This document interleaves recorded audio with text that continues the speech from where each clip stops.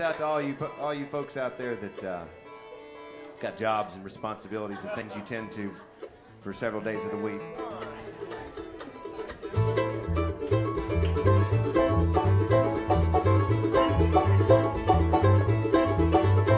It's a big job just getting by with 9 kids and a wife.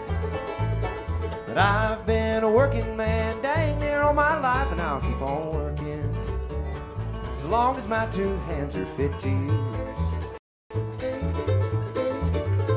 I'll drink my beer in a tavern and sing a little bit of these working man blues.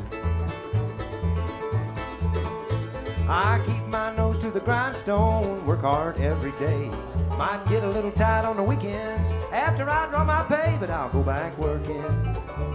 Come Monday morning, I'm right back with the crew. I drank a little beer that evening and cried a little bit of these working man blues.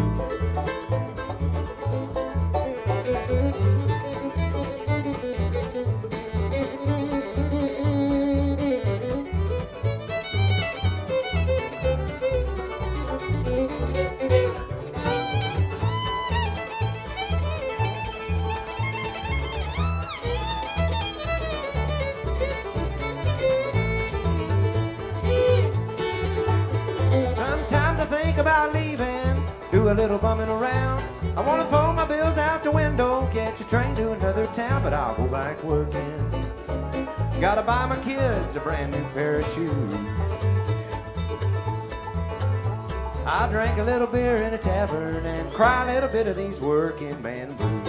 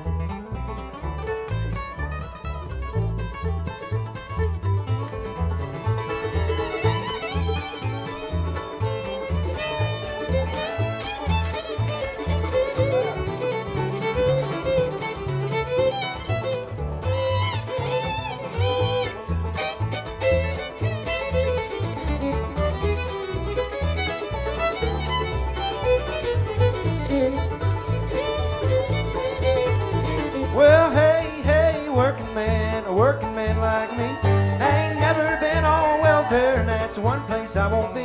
I'll be working as long as these 2 hands are fit to use. I drink a little beer in a tavern and sing a little bit of these working man blues. I'll drink a little beer at the station inn and cry a little bit of these working man blues.